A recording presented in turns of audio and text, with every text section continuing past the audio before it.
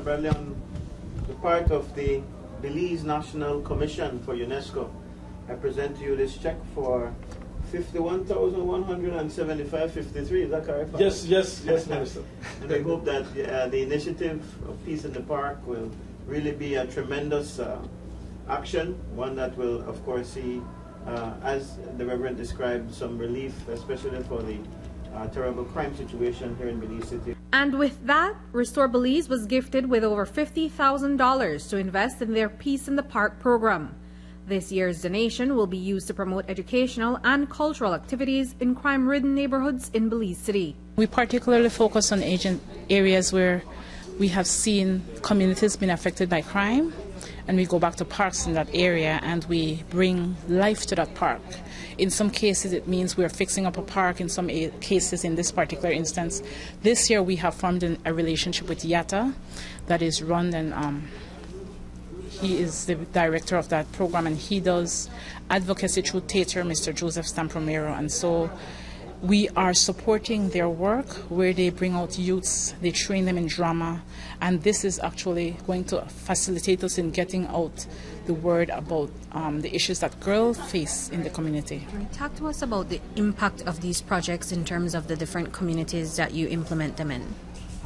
Well, what we do when we are coming to a community, we invite out the community. So we go around before the date that we have scheduled to be there, and we issue flyers. Sometimes we do radio announcements to let the community know that we are doing this.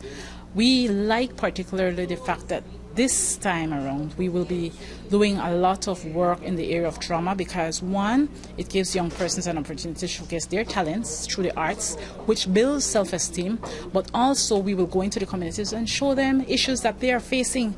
And when you see the response of the community where the audience is so engaged, but then there's always a twist in the play where they see an out.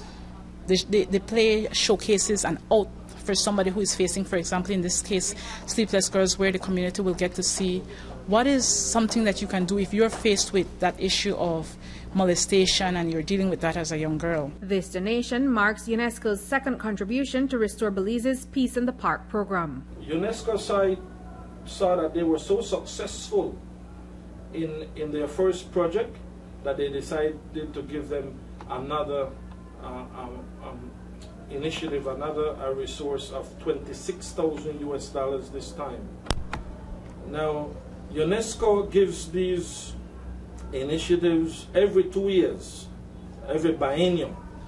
And so, Roger, if they use this check wisely and effectively,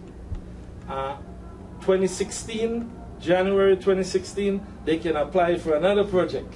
And so, if we prioritize it, that it's worth it for Belize and Restore Belize and Southside Belize, then they can be approved again. Reporting for News 5, I'm Andrea Polanco.